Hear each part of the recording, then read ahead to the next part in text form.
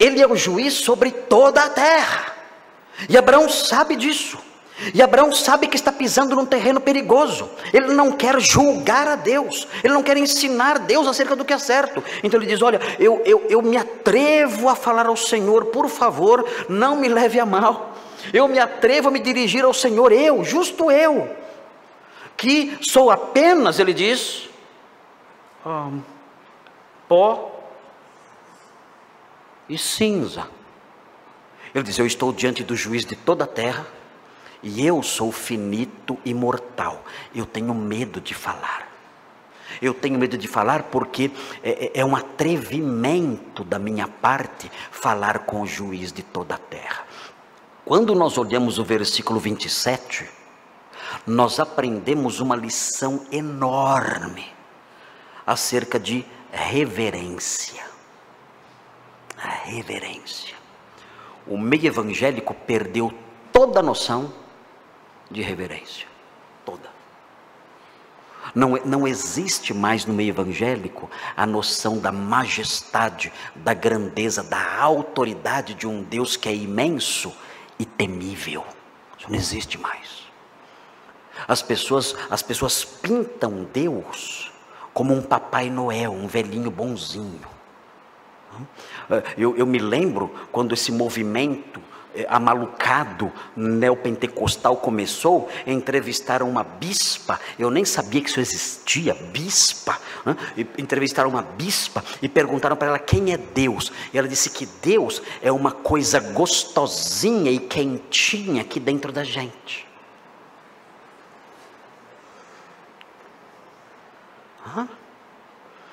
Deus é aquela coisa gostosinha e quentinha aqui dentro da gente.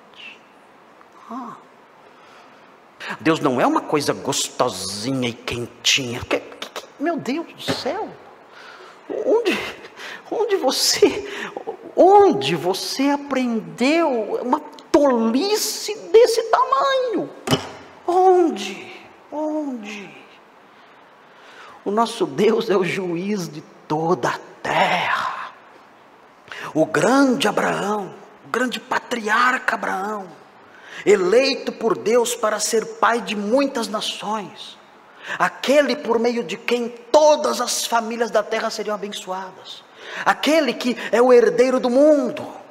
Ele se aproxima do juiz de toda a terra e diz: eis que me atrevo a falar ao Senhor, eu que sou pó e cinza.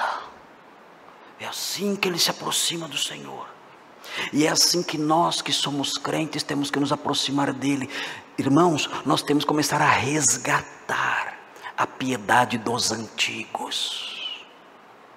Nós temos que começar a resgatar a reverência dos nossos pais, dos nossos avós, dos patriarcas do passado, e nos aproximarmos de Deus com temor e tremor, reconhecendo a sua imensidão e grandeza, e reconhecendo a nossa limitação, a nossa pequenez, a nossa pecaminosidade, a nossa vileza. Senhor, eu estou me aproximando do Senhor agora.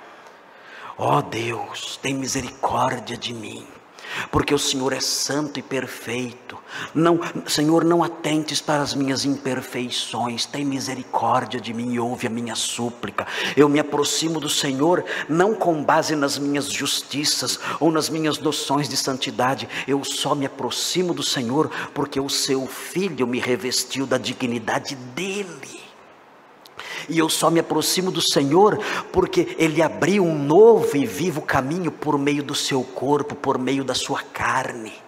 Eu só me aproximo do Senhor porque Ele me santificou e me deu essa oportunidade de me achegar ao seu trono de graça. Mas eu sei que eu nada sou, e eu estou aqui diante do Senhor para suplicar a sua ajuda, o seu socorro, a sua direção, para suplicar o seu perdão, para suplicar que o Senhor aceite a minha oferta de louvor e de gratidão, o meu culto aqui nesta pequena igreja. Eu me aproximo do Senhor humildemente, pedindo: aceita a minha adoração tão imperfeita, tão fraca, aceita essa adoração. O Senhor é o juiz de toda a terra, o dono do universo, o Senhor dos anjos, o controlador da história. Aceita, eu estou aqui nesse banco, nesse pequeno lugar.